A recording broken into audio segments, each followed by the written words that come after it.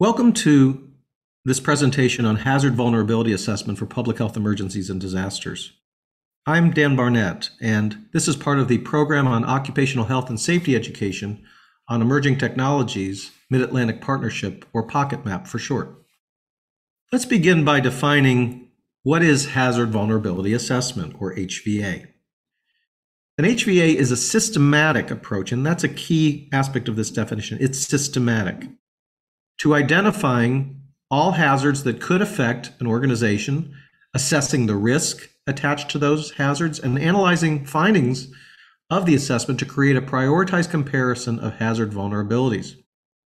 Now, that was a pretty lengthy definition, so let's unpack it in terms of its constituent elements. Subdefinitions of HVA components include the word hazard, which is defined here as something that's potentially dangerous or harmful, often the root cause of an unwanted outcome. Vulnerability, which means the characteristics and circumstances of a community, system, or asset that make it susceptible to the damaging effects of a hazard. And risk, which is the likelihood of a hazard to actually cause harm or damage under defined circumstances. So why are HVAs necessary? Let's discuss that in more depth. So HVAs identify potential emergencies that could affect the need for services, and importantly, could influence the ability to provide those services in coordination with community emergency management planning.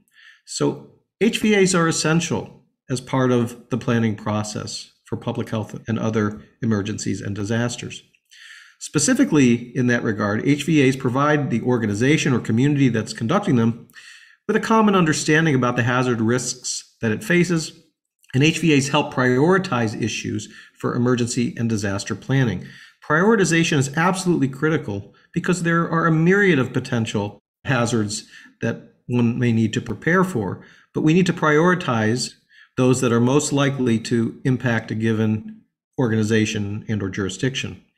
HVAs importantly serve as the foundation for mitigation and preparedness activities. We want to obviously conduct HVAs, in other words, in advance of an event occurring. So let's delve into who actually conducts HVAs. Some of the stakeholders include hospitals and healthcare systems, public health systems, and federal agencies, such as in the United States, the Federal Emergency Management Agency, or FEMA.